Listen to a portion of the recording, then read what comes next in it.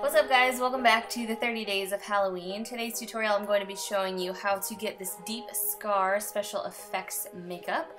I just decided to do it on my hand so I could show you a really close in zoom shot of how to do this. So the first thing you're going to need is just a couple different lip liners. I just got one lighter one and then one that's in the same color family but slightly darker.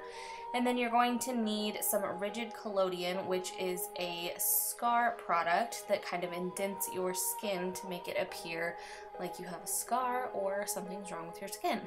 So the first thing you're going to do is kind of sketch out where you want your scar. You could do absolutely any type of pattern that you want, any type of scar that you want.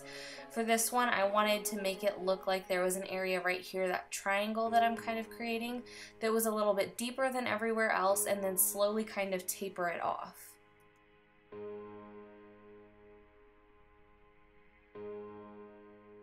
So this is definitely one of the easier special effects tutorials I will ever show you how to do.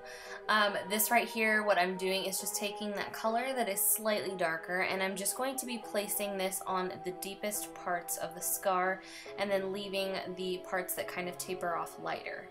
So what I'm doing here is I'm going to start with the first layer of Rigid Collodion and I am just going to be applying this very light-handedly and as precise as possible.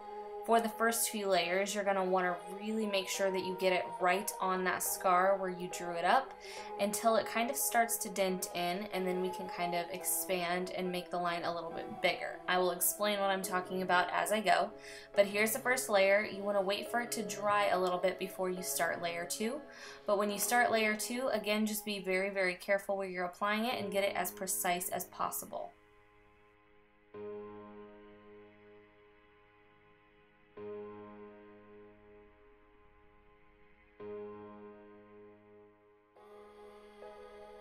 So the first 3 layers, I would say, are going to be the most important.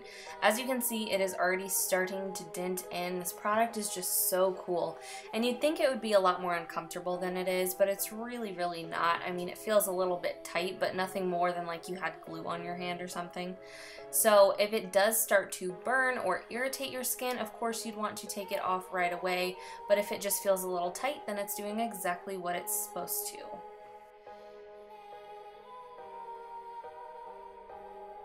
So as you can see by the 3rd layer, you can definitely start to see what the end result is going to look like.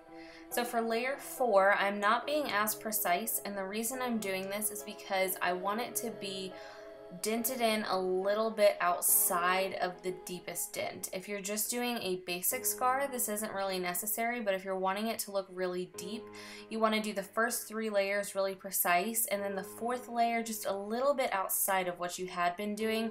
This is really just going to intensify the skin that is sinking in on the sides, and then just make it look a little bit more realistic. So right here, what I'm doing, since that is the deepest part of the scar, this is layer 5, I'm really just focusing right in on that triangle piece so that that is the deepest part of the scar.